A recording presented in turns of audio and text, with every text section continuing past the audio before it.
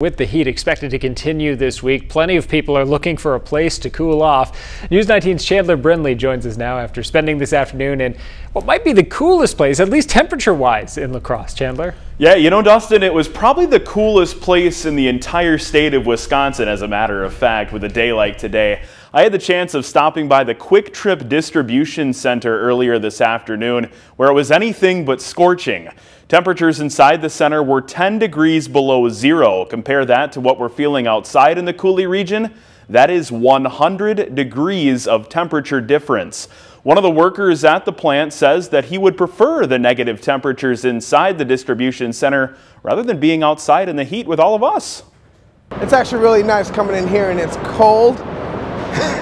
I like it more because I don't like the heat that much, but I got my jumpsuit, sweater, gloves, mask, hat. You can wear layers, so there's nothing stopping you from wearing too many layers to where you'll be comfortable. Yeah, so Lou has been working for Quick Trip in these freezing temperatures for 7 years. The distribution center houses ice as well as other various refrigeration and frozen items for the 850 Quick Trip stores. So Dustin, I have a question to ask you. Okay. Would you rather work in the temperatures we're seeing outside today or the 10 below temperatures that Lou works in?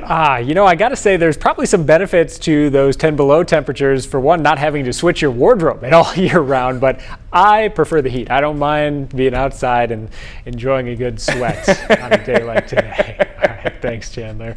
Officials at Quick Trip estimate they will sell a couple thousand pallets of ice through the weekend with these hot temperatures.